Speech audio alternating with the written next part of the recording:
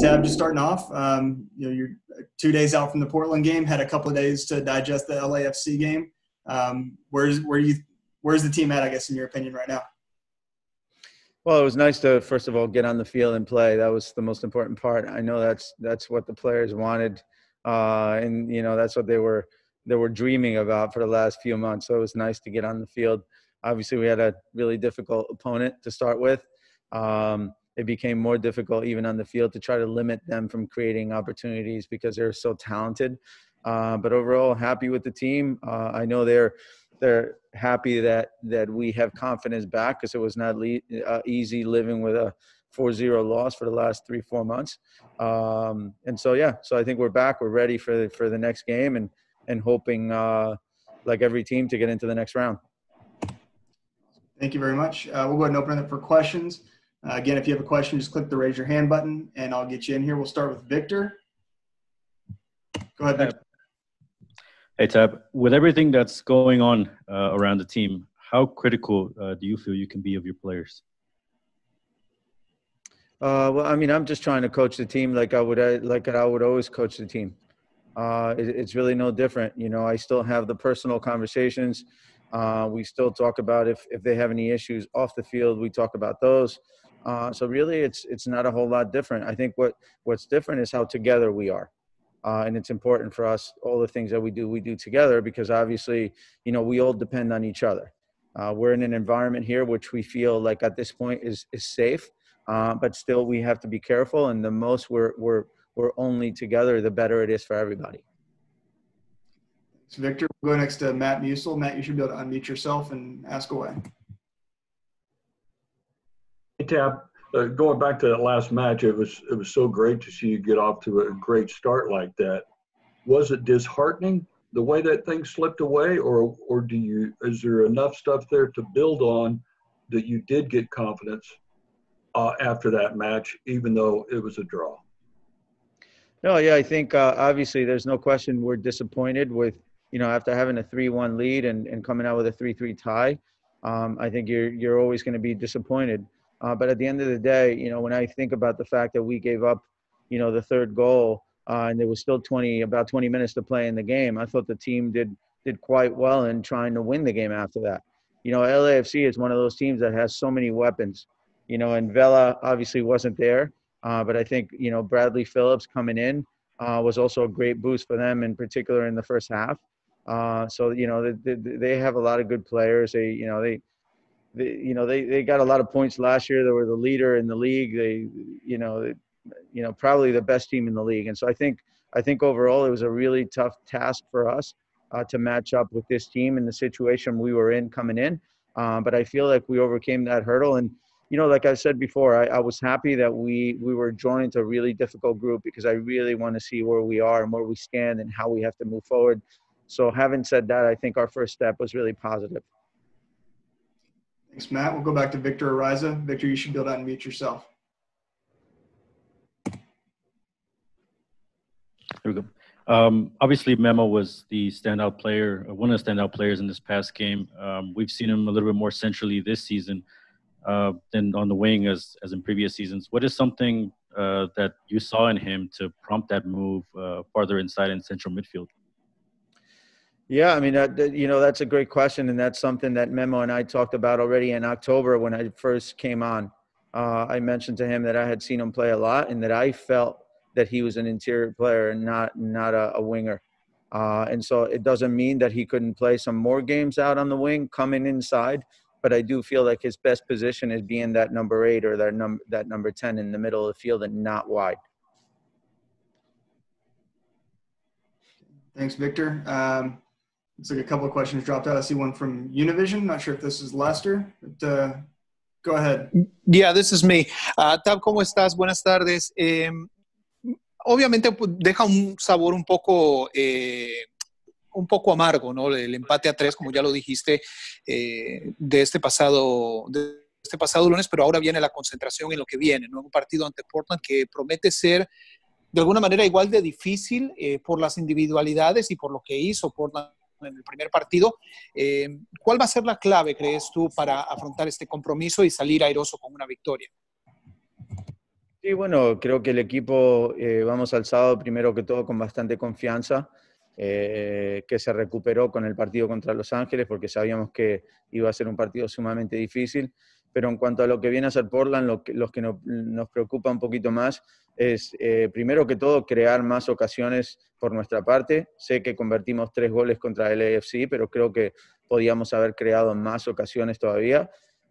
Y en cuanto a Portland y su equipo, nos preocupa el movimiento de Blanco porque es un jugador que se mueve por todo el campo en diferentes situaciones y también Valeri, porque Valeri es un jugador que se ubica muy bien cuando nosotros tengamos la pelota y él se encarga de ubicarse en sitios donde puede empezar jugada en transición. Entonces esas son las 2 cosas más importantes en el momento que nos preocupan de Portland. Thanks, Lester. And before we switch over to questions in Spanish entirely, it looks like there's a couple more in English. So if there are any other English questions, go ahead and raise your hand now. We'll go over to Ian Quillen. Go ahead, Ian. Hi, Tab. Thanks for the time today. Appreciate it. Obviously, you were on that original Metro Stars team with Gio way back in the day. What do you remember from him as a player, and how do you see that reflected in the way he managed his team? I mean, yeah, that's a great question. So Gio and I are very good friends. I respect him so much in the way he is, not just as a coach, but as a person. As a player, he was always a very hard worker. He certainly earned everything he got playing soccer. And I think his team reflects that. They're a hardworking team. Although they have good players, they all get behind the ball. They all defend. They all work very hard. And I think that's a reflection that they have of their coach. Thanks, Ian. We'll go to Justin Finger, and then we'll finish up with Garrett before switching over to Spanish. Justin, go ahead. All right, there we go. Question from Edson for the Peel. It seemed like the defense was having a little bit of an issue with the through ball, especially later in the match. How is that something that you could fix going forward, going into the match against Portland? First of all, I think every defense is having trouble with LAFC's through balls. They did it all of last year. They did it all of the year before that. That's how they play. They're able to do that because they have such great possession in the middle of the field and such great wingers who can create. So they have a great team. In terms of how this game is going to be, it's going to be different because Portland is not LAFC. They play different. They try to get you a little bit more on the counter, whereas LAFC, they want to take charge of the game the whole time. So it'll be a completely different game. So I wouldn't take, obviously we always want to correct mistakes and we want to get better, but I wouldn't necessarily take the through balls that we gave up against LAFC as something that's automatically going to happen against Portland. Justin, do you have a follow-up there? I do. Real quick, do we have an update on Lundqvist and Palomino? I know Palomino picked up a knock for the match. Yeah, Palomino was out for the last actually, it wasn't just before the match. Marcelo was out for the last almost 3 weeks. He is back now in training, so we're happy to have him. He's ready to go for Saturday. Obviously, he hasn't played on the full field for a long time, so we have to consider that. And Adam is recovering pretty well from the injury, and I think he will be 100% for the game. Thanks, Justin. We'll finish up last English question with Garrett Heinrich and then switch over to Spanish. Go ahead, Garrett. Hey, Tab, thank you. You got Nico Lemoyne his first MLS minutes after he recently signed a contract with the team. How important did you feel it was getting him some playing time early in this tournament, and then what did you see from him while he was out there? I mean, I don't look at it that way. I'm not sitting on the bench thinking, how can I make Nico Lemoyne's career start a good one for him? And Nico is a good player. This is why, I asked if we could sign him from our second team and bring him on board because I think he can contribute.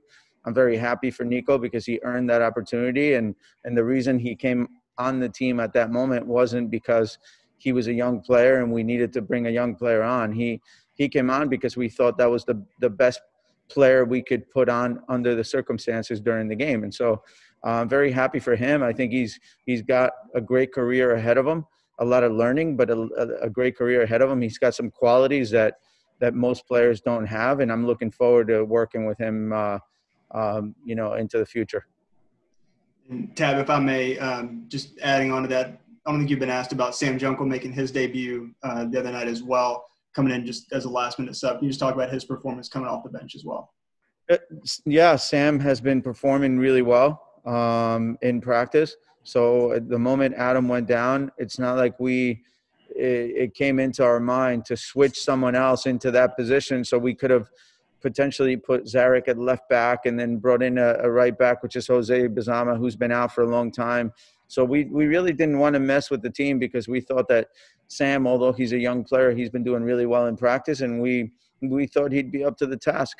I mean, he came in at a very difficult moment, and he did a great job, so we're happy with that. Thanks, Tab. All right, vamos a cambiar a preguntas en español. Recuerda, si tiene una pregunta, pone el botón levante la mano, por favor. We'll start with Ubaldo. Saludos, Tab. Ya llevan más de 10 días por allá en Orlando. ¿Cómo ha sido ya este proceso de adaptación? ¿Ya se siente un poco más cómodo? ¿Cómo ha visto usted a los jugadores? Sí, bueno, primero que todo, los primeros días había mucho nerviosismo, porque obviamente vimos que los otros equipos había problemas y había casos y había positivos, y a medida que va pasando el tiempo uno se empieza a sentir un poquito más cómodo. Creo que en este momento nos sentimos seguros donde estamos, donde comemos, donde tenemos reuniones, donde vamos a entrenar, todas esas cosas. O sea que el equipo en este momento se siente cómodo y creo que la MLS ha hecho un gran trabajo para mantenernos seguros. Gracias, Ubaldo. Próxima pregunta, Héctor Zapata.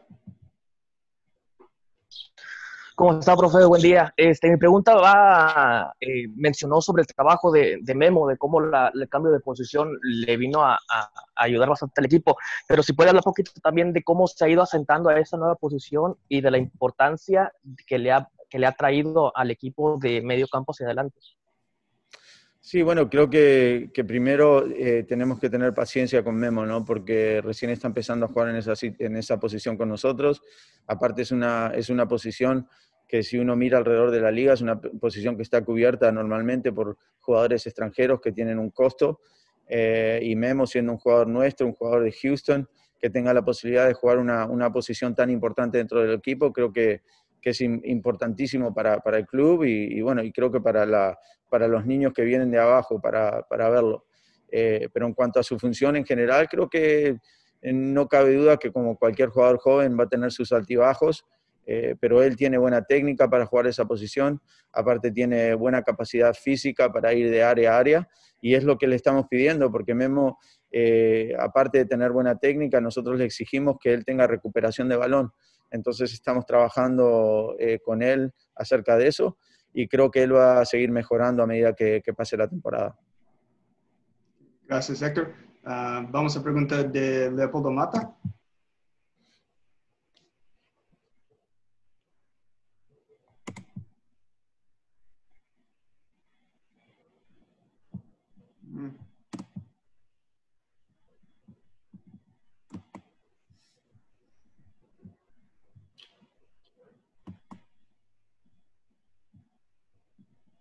Mr. Mata, can you unmute yourself? It's not working for me. Creo que ella me estaba escuchando, profe. Bueno, le estaba elaborando. Sí, mire, le estaba elaborando un cuestionamiento de que muchos entrenadores le temen a los resultados y por eso piensan en una formación balanceada. Pero hace mucho tiempo que la ciudad de Houston carece de un equipo que proponga ofensivamente. Y creo que usted tiene esas posibilidades. ¿En qué momento un entrenador se arriesga a que, buscando una propuesta ofensiva, los resultados no se den y eso pueda terminar su labor en un equipo? No, bueno, primero que todo, creo que es una pregunta importante, ¿no? Porque sí, es verdad, todos los entrenadores vivimos esos momentos. Lo que sí le voy a decir es que veo el fútbol de una manera y quiero jugar al fútbol de una manera, y de la manera la que creo que es la adecuada para mí y para el tipo de jugador que quiero. O sea, hay que recordar que estoy en un equipo que fue formado por otras personas, o sea, no fue un equipo armado totalmente por mí. Habiendo dicho eso, tenemos jugadores importantes que a mí me gustan muchísimo y creo que con este equipo podemos hacer buen fútbol. A veces se demora tiempo, Si existen posibilidades que se pueda perder, por supuesto.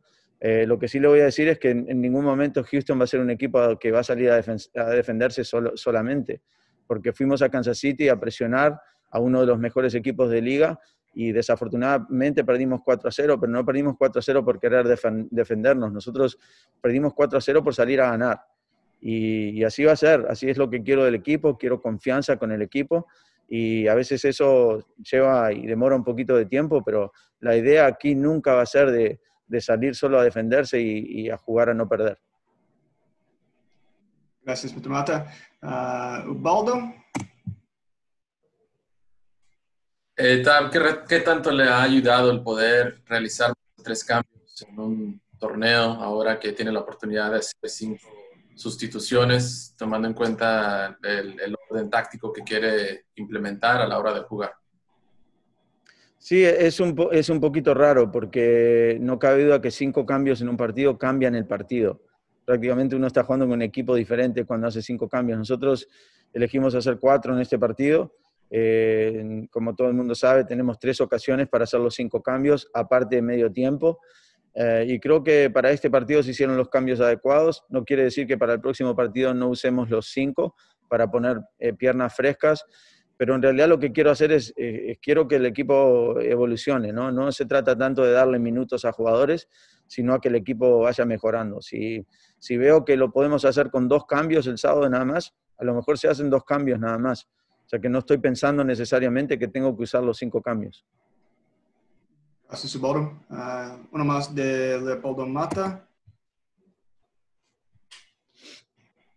Profe, cuando veo las características que tiene Ellis, creo que es un jugador que es mal aprovechado por sus características al tratar de que juegue por el extremo.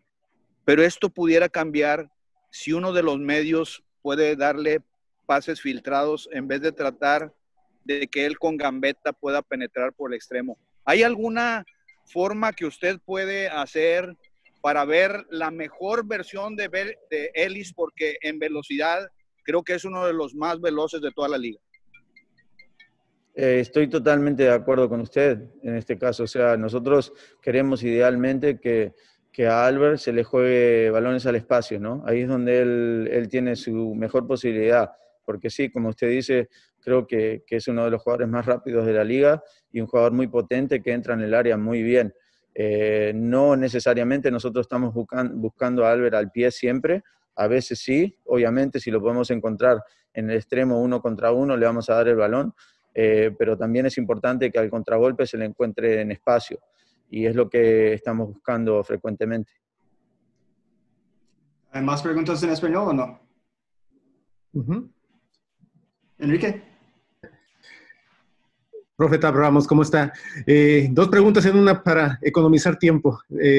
Obviamente que hubo un cambio del equipo del primer tiempo al segundo tiempo. ¿Qué se aprendió de esto? Y por supuesto que todos los juegos son diferentes. Es un partido que se jugará diferente contra Portland que contra Los Ángeles y lo que podría ser contra el Galaxy. ¿Qué se aprende de ese medio tiempo y qué se tratará de implementar? Y aprovechar, como bien estaba comentando, esta delantera que es muy veloz, con Manotas, con Ellis y con Quintero. Sí, bueno, obviamente no estamos contentos de haber desaprovechado la ventaja de 3 contra 1 que teníamos.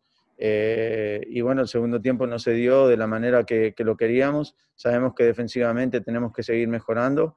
En este momento hemos dado 7 goles los últimos 2 partidos y obviamente el partido de hace 4 meses es casi otra liga, ¿no? Pero igual tenemos que contarlos todos y defensivamente tenemos que ser mejores y vamos a competir como un equipo de playoff.